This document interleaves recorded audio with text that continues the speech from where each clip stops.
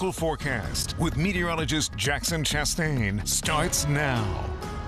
Well, thankfully the rain wasn't too bad, but the skies were gray, and with that being said, it really did put a damper on the potential for some milder weather today. Now, the rain itself, as I mentioned, relatively light in its nature. The heaviest totals off to the west and the south, less than 1/10 of an inch in most places, and we're done with the rain at this point. All that stuff has moved off to the east. We're not dealing with any shower activity in the mid-state right now, and as we get through the rest of the evening, we're not anticipating really any more. This was all driven by a low pressure centered over the Great Lakes region right now. Warm front pushing its way off to the east and pushing that moisture and those showers into our neck of the woods. Temperatures right now sitting at about 53 in Harrisburg, 51 in Carlisle, 50 in Lewistown, and 53 in Lancaster. And we were expecting that we might be able to hit that 60-degree mark. That just did not happen, mostly due to the fact that those clouds that, well, they stuck around. Not only that, the rain put a damper on things as well, and so our high for today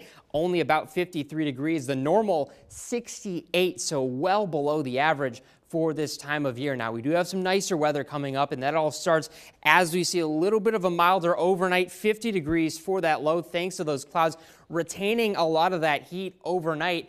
As you get into your Sunday, you're going to notice things are going to get very, very warm relatively quick. And what's happening as well? Well, we also have another rain chance. This one is not nearly as big, but it is the chance for the stray storm. You could see some thunder, you could see some lightning.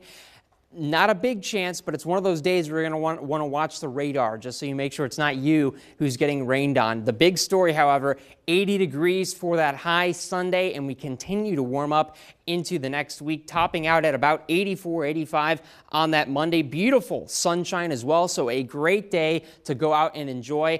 Not so much Tuesday, but definitely still warm. And the next week, the trend overall is going to be a mild one and a warm one. You see a lot of these oranges moving into parts of the mid-Atlantic and Harrisburg. Those stick around for the most part. We only see some cooling weather once we get closer to the week, and when you get this upper level trough that brings in just a little bit of cold air. But overall, I would say a nice week on tap, not dropping below 60 at any point for those highs. And we'll see over the next few weeks if we can really continue with this trend and get closer and closer to that summer-like weather. Taylor?